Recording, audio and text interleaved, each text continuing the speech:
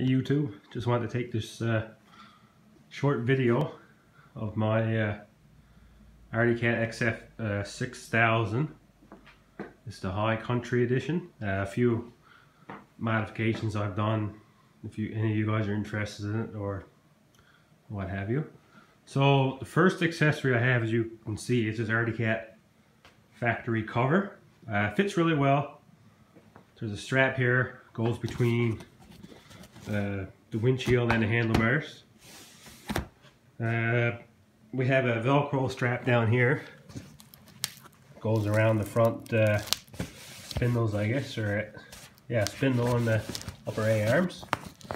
And it has two, well, it's easier to show this one, I guess, two of these straps that run side to side, from each side to cover and connect. I've trailered this machine to the west coast in the back of my truck, and the cover worked really well. It doesn't flap around much. Fits like a glove. It fits how it's supposed to be. I was looking at getting a aftermarket cover for the price of it, but when you spend this much money on a snowmobile, I don't see why you can't spend an extra couple $100 and get a cover. I got a pretty good deal on this cover where I bought the cover from where I bought my sled. So I'm not real sure how to edit these videos or do much editing with them. This is being recorded on my iPhone. So I'm just going to lay you guys down, take the cover off, and then I'll be back. And then we'll have a look, I guess, and at other mods I've done to the machine.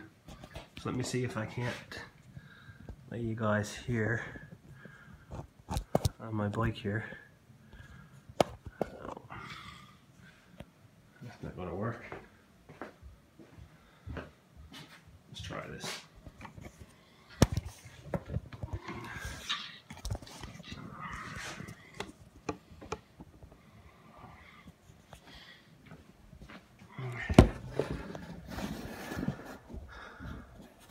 Very amateur, I know.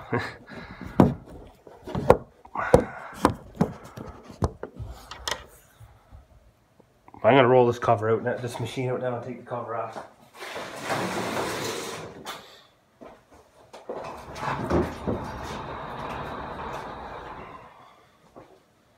This is a video I've been wanting to make for a while. I haven't seen many videos of. There's lots of videos of High Countries on there on YouTube, but it's not. I'm going to have a different route with mine than what almost everybody else does.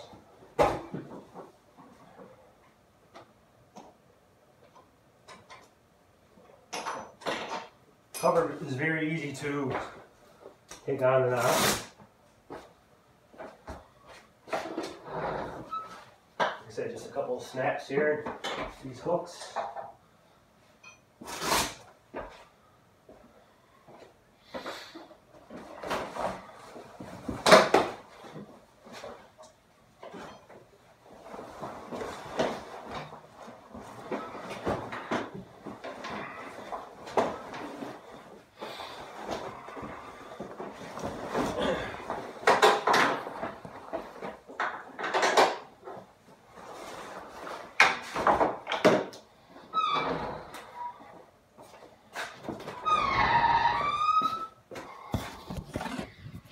Okay, here's a better, roll this back here. I don't have much room here in my small garage. Excuse me, I'm just getting over a lung infection. So, this is a 2016 High Country 6000. Really like the machine so far. The reason I want the big track, 2 1/4 inch track. And I like the forward rotting style. I like the color. I'm a big orange guy. So some of the things I've added these cable ice scratchers, which do work really well. I leave them down all the time. I put these hooks on here for when I put this machine in my truck for the loading ramps. I just put them up like that so they don't hook my ramps. She has a 2 1/4 inch track. Surprisingly, it is not rough at all. It's great on the groomed trails, and it's great for where I ride. So it's awesome, really.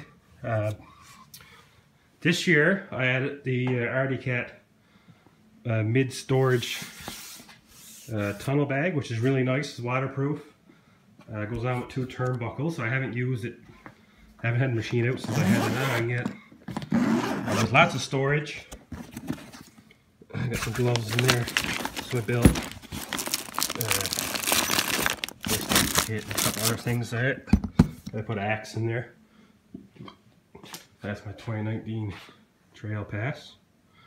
I had this goggle bag, which is great. It throws a lot of heat from the engine. I use it to put my cell phone and wallet in.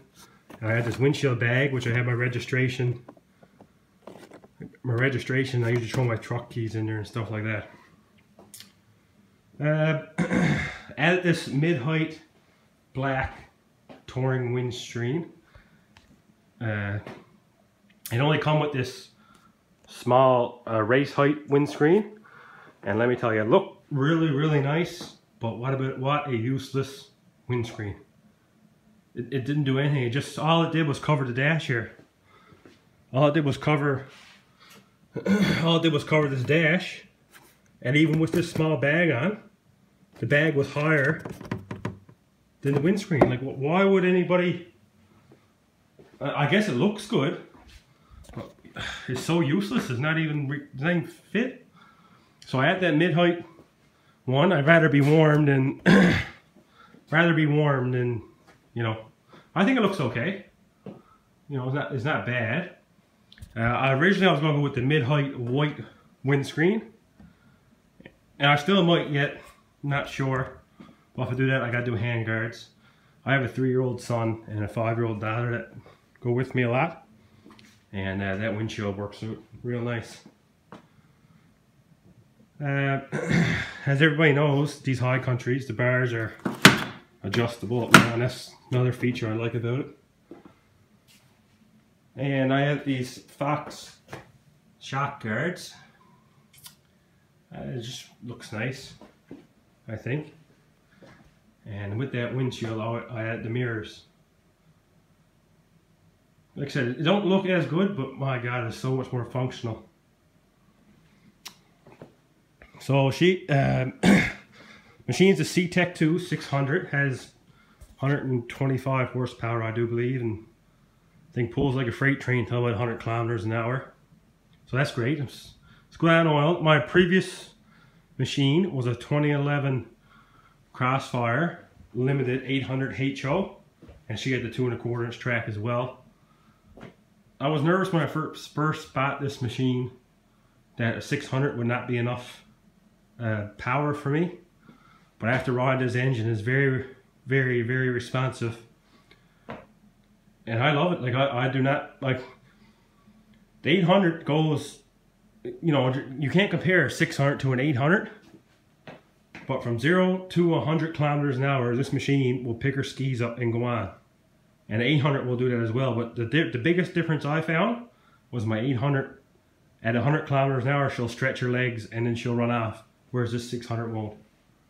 But for me and what I do, it has plenty of power. Actually, when I get this machine paid for, I'm going to buy a 600 ZR, I guess 6000 ZR for my wife. So I really do like it. Future mods I have planned. I want to get the Pro Mountain front bumper, because there's not much protection there. I also want to do the 4th wheel kit that goes back here. So right now you only run on them 2 wheels in there. If one of them wheels fail, you're stranded. Whereas if you got 4 wheels, well, you know, you got double the chances of getting out. And a clamp-on hitch right here for towing a little Pelican sleigh or something like that. I do have a 2-up seat kit. Goes there, and there is the Kimpex 2-up seat kit, and it works real well. It has the Fox Float shocks, So what I do when I put the 2-up seat on, I pump the shock up to 200 PSI. It says 150 max, but I've never had a problem with it for the amount of times that my wife do go with me. But yes, I really do like the machine. You know, I don't find a big difference in fuel from my 800 to my 600. My 800 was the tried and true Suzuki engine. This is Arctic Cat's engine. Fuel economy is about the same. The biggest difference is oil. This will burn half the oil of my old Suzuki. So that's great. And it was $1,000 difference from this and an 800, so it's nice savings as well. But if you're into the bigger horsepower machines, I mean, that's the way to go. But for me, 125 horsepower, something that weighs 500 pounds, is plenty. So I have 1 season with this machine, and I have 1,011 kilometers on it. I'm up here in Canada, and I really do enjoy it. I actually can't wait to get it for a ride on it now. I'm getting over a lung infection, so I would have had it out by now. We have, I don't know how much snow is. We have enough snow for definitely a ride on the roads, at least on the old fire roads. So, but she's ready to go. The gear case oil has been changed, cleaned the power valves, adjusted my belt, new ski runners, and a grease job. So she's ready to rock and roll. Yes, it's nice. And another nice thing about this high country, the seat here is narrow, right here. So when my kids are on theirs, it's not so hard on their legs. But I really do like it. Sold my 800 for this sled and haven't looked back since. She was the old Crossfire, and I did like that machine too. I just wanted something newer, rider forward, new chassis, you know. I'm gonna keep this machine for a while, and like I said, when I get her paid off, I'm going to pick up the ZR 6000 for my wife. I do like it, and I'd recommend this sled to anybody. Like I said, there's a 600, pulls like a freight train, and I love it. I really do. Originally, I wanted a backcountry 600 E-Tech, but I bought this machine in the winter of 2017, and she's a 2016, so there was a considerable rebate on it, and I couldn't get the same deal on a backcountry. And plus I had this Bombardier quad. That's kind of other reason why I wanted the backcountry, to stick with Bombardier, but I'm after having a few issues with that machine, so I'm glad I got this. Arctic Cat has not given me 1 ounce of trouble yet. So, but thanks for watching the video, guys, and any questions, just leave in the comment section below, and I'll do my best to get back to you. I'm very extremely I'm a noob to YouTube. I just wanted to put this video out there because when I was looking, all the videos I've seen of the high countries were people going around, they had the small windshields out, I guess using them what they're for, I guess. You know, but there was no real walk around views of them or anything like that. Machine handles great on the trails and handles great off trail. Pretty much does everything I want it to do, and that's why I got it. I was between this one and a, what was the other one? A Cross Country 7000, but she was a 4-stroke. I didn't want a 4-stroke for the weight, and the track was a bit smaller. That was the main reason I went with this, but she was 2-stroke. She was left over, so there was a considerable rebate, and she has the nice 2¼ inch track. Anyways, guys, thanks for your time, and any questions or comments, just leave them in the section below, and I'll do my best to get back to you. Thanks. Bye.